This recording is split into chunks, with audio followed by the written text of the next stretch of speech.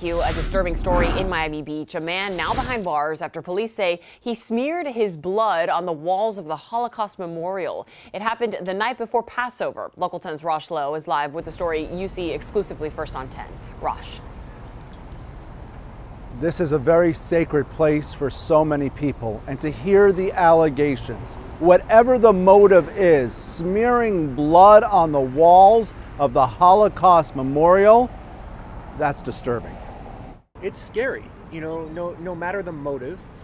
The Holocaust Memorial is a holy place for a lot of people in the Jewish community.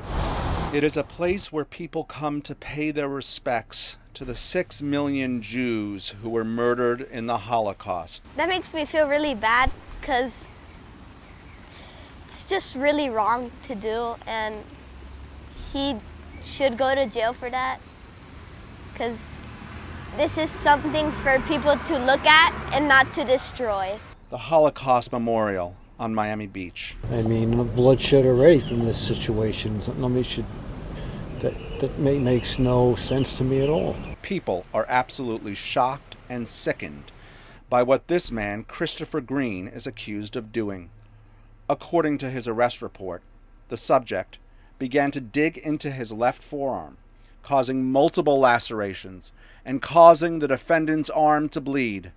The defendant then used his blood to smear it against the Holocaust Museum's wall. The defendant wrote numerous letters of the alphabet in his blood. The letters he wrote did not spell anything readable. There's a visceral reaction. We understand as the Jewish community what it's like to be targeted by hate.